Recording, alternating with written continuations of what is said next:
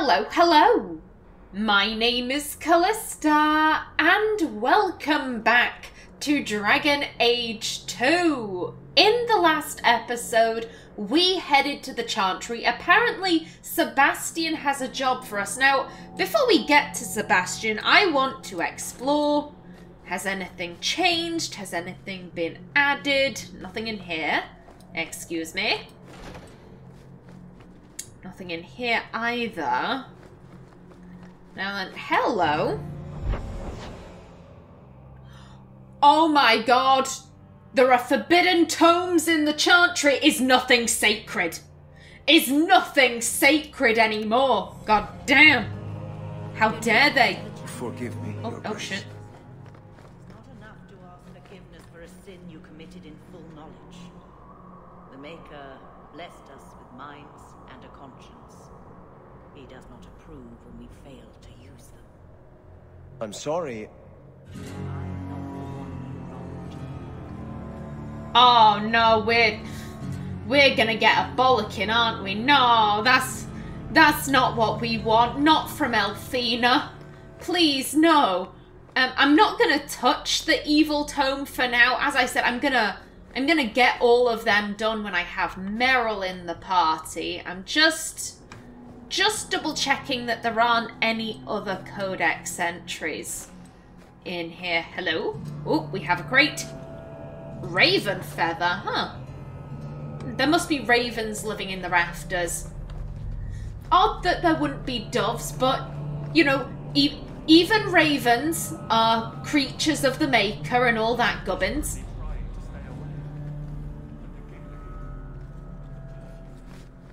In those revealing dresses. Sir, why do I feel like we're witnessing the birth of Jack the Ripper here? This is what I imagine was what was going through Jack the Ripper's head before he murdered those ladies. No. Just run away. Run away and pretend we never heard it. Oh, hello, Varric. If you don't mind. Nice. Andraste's wisdom. I'm tempted to give that to Amelia just based on the name alone, but let's be honest, it's not that great. That's rather unfortunate. Nothing on there. Hello? Nothing, really? Ah. You were hiding. Hello. The Enigma of Kirkwall. Ironically, the Chantry has the best records on the... We are off to a fabulous start today, folks.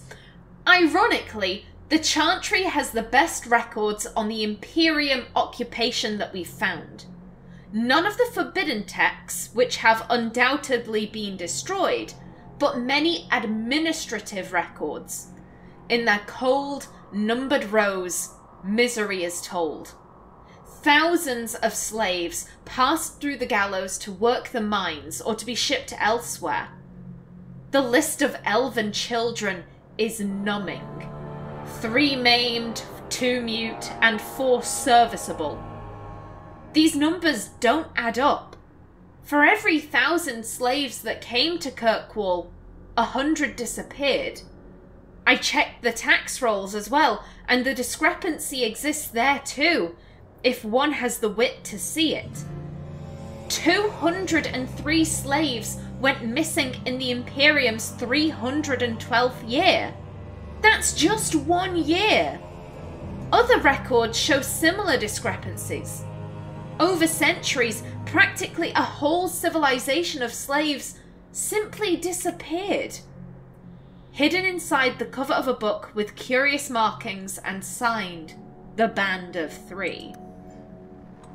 I really do hope I find all of the Enigma of Kirkwall texts. I find them so interesting. Now then, we've put it off for as long as we can, but we're gonna get yelled at by the Grand Cleric. Oh no. Hang on. We have a codex entry first. We can put it off for longer. The History of the Chantry, Chapter 2. When the prophet Andraste and her husband, Mafarath, arrived at the head of their barbarian horde, southern Tevinter was thrown into chaos. The Imperium had defended against invasions in the past, but now they stood without the protection of their gods, with their army in tatters and their country devastated by the Blight. Many felt that the timing of the invasion was yet another of the Maker's miracles in Andraste's campaign to spread his divine word. Andraste was more than simply the wife of a warlord, after all. She was also the betrothed of the Maker. Enraptured by the melodic sound of her voice as she sang to the heavens for guidance, the Maker himself appeared to Andraste and proposed that she come with him, leaving behind the flawed world of humanity. In her wisdom, Andraste pleaded with the Maker to return to his people and create paradise in the world of men. The Maker agreed, but only if all of the world would turn away from the worship of false gods and accept the Maker's divine commandments. Armed with the knowledge of the one true God, Andraste began the exalted march into the weakened Imperium. One of the Maker's commandments, that magic should serve man rather than rule over him, was as honey to the souls of the downtrodden of Tevinter, who lived under the thumbs of the Magisters. Word of Andraste's exalted march, of her miracles and military successes, spread far and wide. Those in the Imperium who felt the old gods had abandoned them eagerly listened to the words of the Maker. Those throngs of restless citizens that destroyed temples now did so in the name of the Maker and his prophet Andraste. As Mafarath's armies conquered the lands of southern Tevinter, so did Andraste's words conquer hearts. It is said that the Maker smiled on the world at the Battle of Valerian Fields, in which the forces of Mafarath challenged and defeated the greatest army Tevinter could muster. The southern reaches of the mighty Imperium now lay at the mercy of barbarians. Faith in the Maker, bolstered by such miracles, threatened to shake the foundations of the Imperium apart. Of course, the human heart is more powerful than the greatest weapon, and when wounded, it is capable of the blackest of deeds. From Tales of the Destruction of Thedas by Brother Genitivi, Chantry Scholar. Now, I've said many times who I think the Maker is. I would just like to clarify, I don't believe there are any gods in the world of Thedas. I think what we would know as a god does not exist. I don't believe... Here's the thing. This is probably because I myself am an atheist, so maybe that is why I am slightly more inclined to be like, the Maker doesn't exist. The elven gods were just really powerful mages, so they weren't really gods. The Orana god, the old gods, I think, were the elven gods, but under different names, yada yada yada yada. Like, maybe that is why I am more inclined to believe those things, but personally, I believe the same thing in the world of Thedas. How did the world of Thedas come to be? How did it come to be? Chaos theory, which is what I believe happened with Earth. Things happen because things happen. Nothing willed it. Nothing... There was no divine being who was like, let me make people and land and dinosaurs and puppies. Like, I don't believe that. If you believe that, good for you. I'm not saying that to tear down your beliefs. Please do not think that's what I'm trying to accomplish. I'm simply saying that I myself do not believe that. And yeah, I've gone over many times that I think the Maker is Elganon. I think the old gods are the elven gods. They whispered to Tevinter like, hey, come get us out of the Black City where Fen'Harel locked us up. We totally won't blight you. Totally no, we won't do that. We're not evil. Yeah, Andraste, I think, was a mage. I'm convinced of it. She had to have been a mage. if they come up with in Dragon Age 4, if they do say, no, the Maker is real, there was a divine spirit, Andraste was his prophet, I wouldn't, how do I put this? I'm not an angry atheist. I wouldn't put my fist through my monitor and be like, oh, Dragon Age is shit now. Like, I wouldn't do that. I'd be a little disappointed, but I'd be like, it's fantasy. Let's keep rolling. I love this world too much to get annoyed by that. Does that make any sense? I hope that makes sense. I thought it would end here. That young lady, Hawk, she decimated Flint Company. No survivors. Yet, now that I know who sent them, it's harder to see their deaths as justice. Death is never justice. Hawk? We were just talking about you. Oh, well, you don't have to stop on my account. Carry on. I love to eavesdrop. Hawk said sarcastically. You know, I hate it when you do that. Hawk muttered in an angry aside to the dwarf. If, you two have a moment, I've learned who hired Flint Company. The Harrimans, a noble family of Kirkwall. They were my parents' allies. It's hard to believe they betrayed us like this. I love that conversation between Varric and Hawk. Oh, it's fabulous. The Harrimans, who are they? Tell me about this family. Lord Harriman used to be a good man, but he became rather strange in his dotage. He died some years back. His daughter took over the family, Lady Johanne Harriman. They say she's become quite reclusive of late. And why exactly would they betray your parents? Any idea why they turned on you? Money? Power? It's hard to say. Lady Harriman was always jealous of my family for being royalty when hers were mere nobility. But I can't imagine that pushing her into outright murder.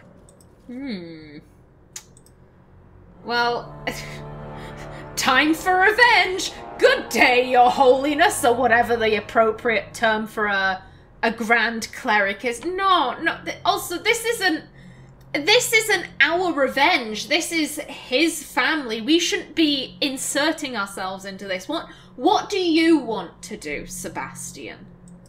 Is there any peaceful way to resolve this? If you treat the Harrimans like those mercenaries, you could start a war. Go carefully, Sebastian. I must speak with Lady Harriman and find out what drove her to this madness. But I am the last of my line. I should not go alone and make myself a target. This is a good start. He wants to use his words. Yeah, we'll go. If I'm standing beside you, that should make her think twice. Again, your interest in my plight humbles me. If you like, I can travel with you until you confront Lady Harriman. Otherwise, you can always find me here in the Chantry. Of course you can come along. Who do I want to bring for this? I'm inclined to keep Aveline. She's the captain of the guard. You know, if things kick off, then, you know, she can be there to be like, nah, they started it. I'm guard captain, take me at my word. You know, I think let's go for that. 2 rogues, a warrior, and a mage. Admittedly, they are both ranged. That could be dodgy. Oh well. Sebastian. Amelia and Sebastian, have they been interacting in the past 3 years? And I think this is the last time I'm gonna have to do this. So I mentioned Amelia didn't leave her house for a year. I mentioned that a lot. When I say she didn't leave her house, I mean she didn't leave her house. She did not go to a single Chantry service for an entire year. That is how depressed she was. Chantry services, they are like They are like her favourite thing in the world. Her devotion, her desire to hear the chant. I mentioned this in Act 1. She goes to like Chantry services at minimum twice a week. She'd go every single day if she could. And so the fact that in the aftermath of Carver's death, she kind of felt, no, I'm not worthy to hear the chant of light. That I am too guilt-filled. I have done too much. I didn't do enough, and I don't deserve that. I don't deserve the Maker's peace. None of it. I think that, you know, once Varric was like, come on, come outside. Help Anders out in the clinic. There you go. And now we'll go do this. And there we go. She's up and running. There. Look at her go. Running off into the sunset. Screaming about mages being in the circle. Oh dear. She did start going to Chantry services again. And what with Sebastian being a brother in the Chantry, I think she spoke to Sebastian quite a bit. She likes Sebastian. He seems like a Maker-fearing guy, and she can get behind that. You could marry the boring guy, Amelia. You could legit marry him, and you won't. Goddamn. Now then, Althena, hello. I cannot fault Sebastian for wanting to know why an old ally would turn against his parents. But I fear he's too impetuous. He may do something he regrets. Please, go with him, try to restrain him. If the Harrimans are guilty, they will receive justice from the Viscount. Sebastian need not take their punishment into his own hands. Okay. Okay. Oh. How do we handle the Kunari? Oh no. It seems that Amelia, after years of being like, is the Chantry gonna get on those guys? Is the Chantry gonna kick these horned heathens out of the city? She's decided, you know what, I'm just gonna ask. I'm gonna ask Althena, what should I be doing? What should I be thinking? What is the Chantry's stance on the Kunari presence here? Would it help anything for us to get involved? Or is it more likely to light the kindling? If the Kunari act against us, the Templars will defend Kirkwall. Otherwise, we guard ourselves best by waiting. Okay. Okay, if that is what the Grand Cleric is saying, I think, if I remember this correctly, it's been a while since I've had to look at, you know, the hierarchy of the Catholic Church. I was raised Roman Catholic. I want to say that a Grand Cleric is the equivalent of a bishop? Maybe? I feel like bishop is an appropriate, you know, comparison. Yeah, this isn't just some random ass priest. This is like a higher up, a higher up.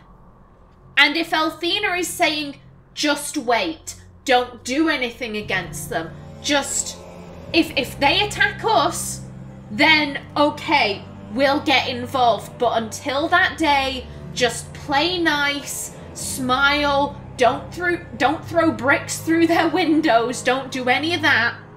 Just be chill. If that's what Althena is saying, then that's what Amelia will do.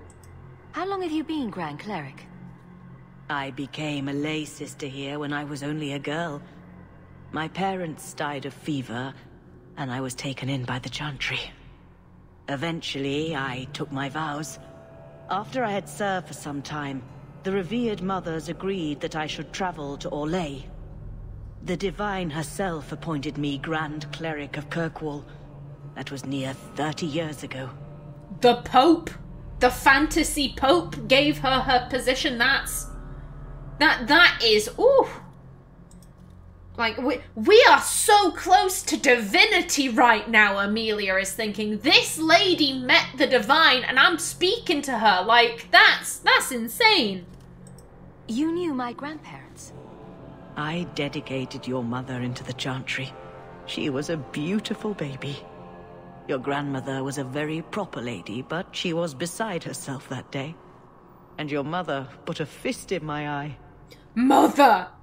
How could you? God damn it, Leandra. No. No.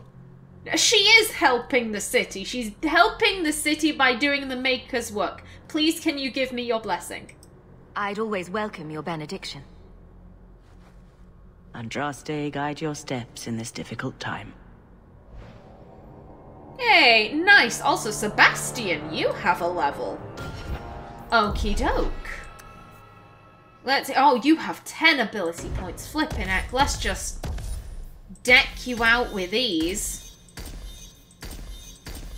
There we go. And, ooh, what do we got? Oof. I don't know. Let's just go for this. There we go. Lovely jubbly. And we have codex entries. Grand Cleric Elthina. We will never have peace unless we try to understand one another. Revered Mother Elthina assumed the mantle of Grand Cleric almost 20 years ago.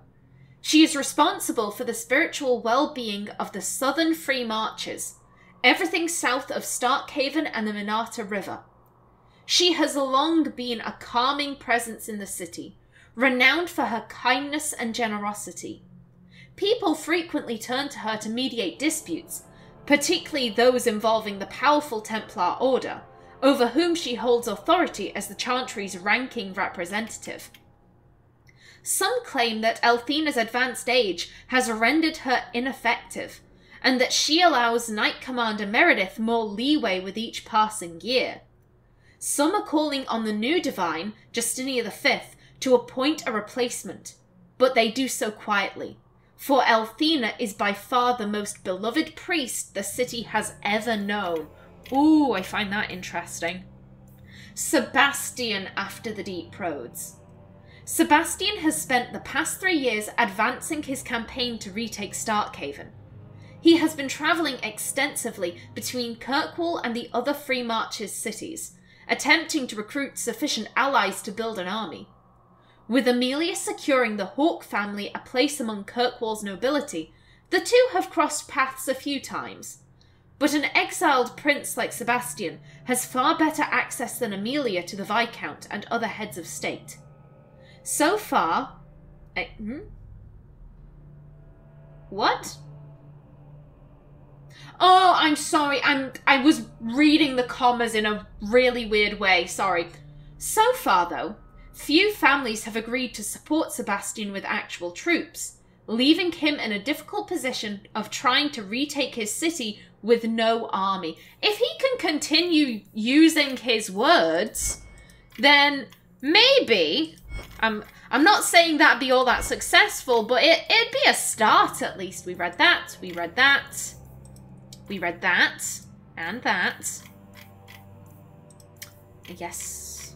I just want to double check that I'm not missing out on any codex entries here. Yeah, that's good. Yeah.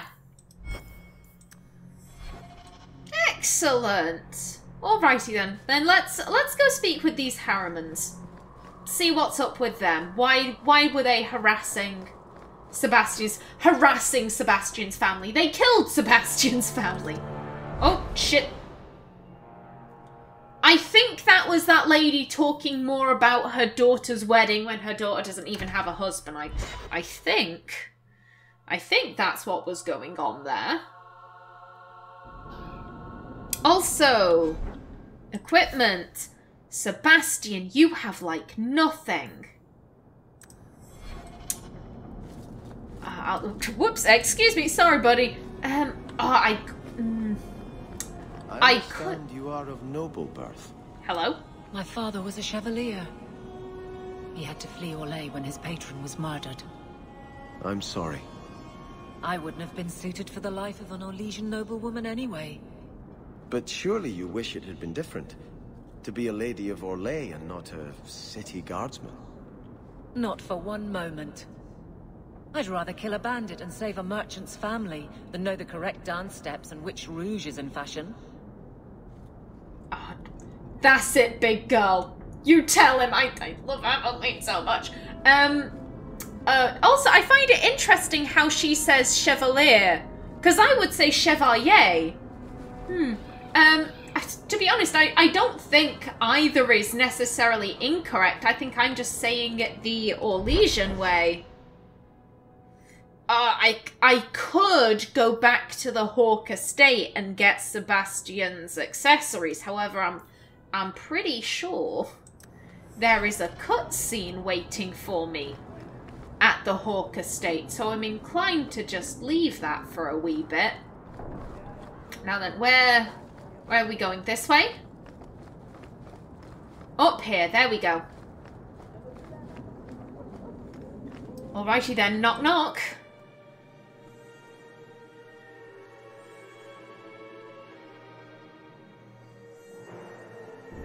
That's strange. The door's wide open. And not a single guard posted. This is not the Lady Harriman I remember. Well, that's concerning.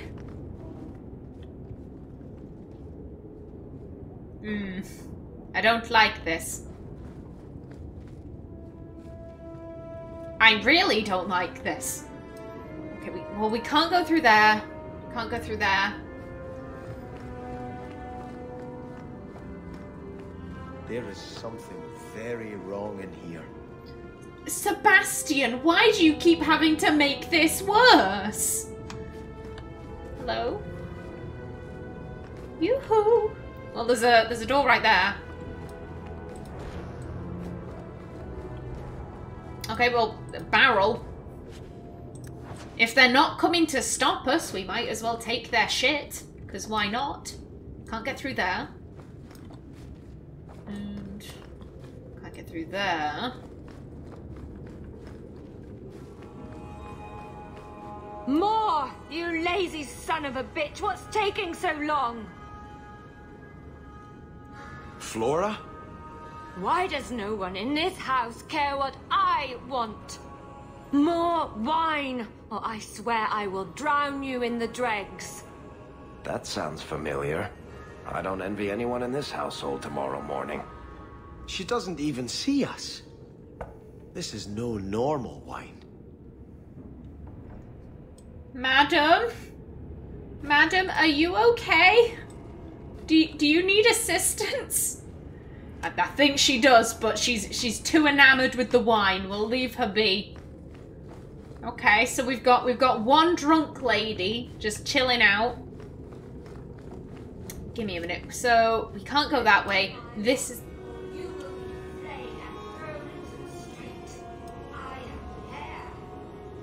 Oh, she really wants her goddamn wine. Okay. Yeah, so we came from that way. I need more wine. Anything to quell this pounding in my head. I think that's a sign that you should stop. More logs. It must be molten. You, more coins. I want every scrap of gold in this house. Please, monsieur. There's nothing to fear. You'll be beautiful.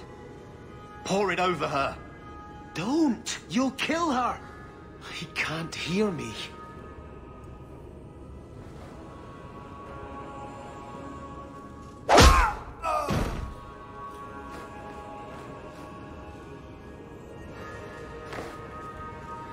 Perhaps I should be the one. We must end this madness. Buddy, was... Also, how did you get over there? Was that necessary? That's my question, because... I need more. There shall never be enough.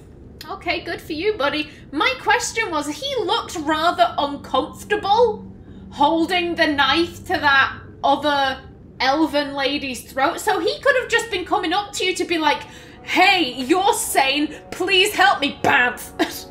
You just knocked him the fuck out. Jesus, you're right. Can I take any of this? No? Okay. Okay, fair dues. Ooh. Flora Harriman's diary. Yeah, in a minute. I want the chest. Ooh, hello. Male undertunic increases critical chance. Sebastian. There you go, buddy. Now then, where are you at? Flora Harriman's diary. First day of Harvestmere. Mother finally began her expansion to the estate today. She brought in 24 men from the Imperium who I'm sure were slaves, and they've been excavating the hillside behind the house. The dirt is awful. And the noise. Must they shatter every rock in Kirkwall? It's been quiet since lunch though, and Mother is behaving very strangely. She's now talking about stopping the expansion. Just like that, with no explanation. She never tells me anything. Oh dear. That does not sound good. Also, the doors are barricaded. Didn't notice that before. So I am out of time for this episode. In the next one, hopefully we can find someone sane in this house and figure out just what is going on. But until then, please remember to like if you enjoyed, leave a comment below, and if you wanted to subscribe, it would be very much appreciated. I've been Kallista. Thanks for watching, and see you in the next episode.